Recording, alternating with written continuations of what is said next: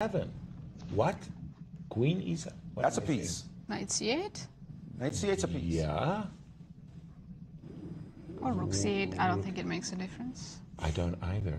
But And then the queen, the white queen, will land on B7. And by the way, the G4 pawn is no longer hanging at all, ever. Right. Right. So you're just simply down a piece with no play. Agreed. I think He's it's moving through inertia right now. Yeah. Queen B7, just as you described Knight it. comes back to A7, B5, and that's just game over. Yeah. By the way, that transiting through the knight, the B5 square has been a beauty. Yeah, we're going to see resignation in a couple of moves.